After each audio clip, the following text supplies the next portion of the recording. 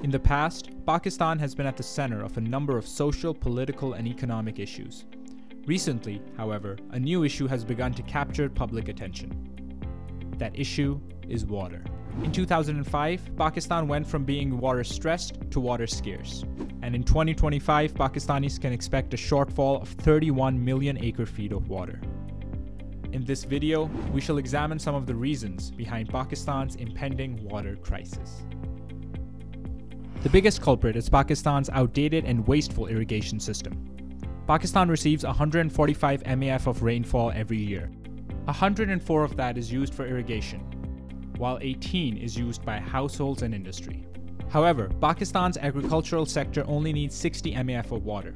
This means that currently half of the water used for agriculture is wasted. This occurs because farmers focus on growing water-heavy crops like sugarcane and rice, and retrieve water from tube wells that deplete the groundwater supply. The UN recommends that a country with Pakistan's climatic conditions should have at least a 1,000-day storage supply. Currently, Pakistan's storage supply is limited to only 30 days. Consequently, most of the monsoon rains go to waste. By 2025, Pakistan will have a population of 227 million people.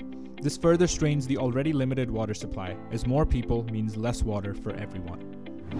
Groups of powerful elites have managed to hijack their cities' water supplies. By creating artificial shortages, the tanker mafia extorts helpless citizens by selling them water at a higher price.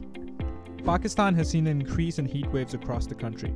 Rising temperatures mean that crops and industries require more water due to higher rates of evapotranspiration, increasing demand. Politicians have pointed towards India as the cause of Pakistan's water worries. In the past, India has been accused of purposefully building dams and reservoirs that choke Pakistan's eastern rivers. Pakistan is a water-rich country, blessed with a vast groundwater supply, large amounts of glacial ice, and a reliable monsoon season. However, if steps aren't taken to address the demand and supply side issues that plague the national water system, the taps may run dry much sooner than we think.